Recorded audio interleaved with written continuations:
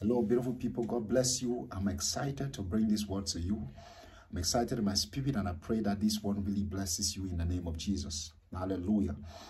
I want to reach out to you with a very powerful word of revelation, and I want to equally to let you know that this week is going to be a wonderful week. I came with a word to speak to you.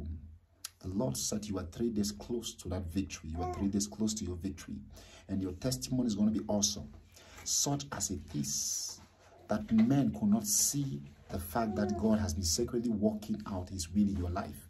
You are 3 days close to your victory. God said you should not you should not withdraw from the victory. Yes, you should not withdraw from the victory, because your victory is a product of revelation. And revelation is not man's invention. Revelation is God's initiation and God's invention. So hold on to the revelation of this word which is coming onto you at this particular time, and you are going to testify in the mighty name of Jesus.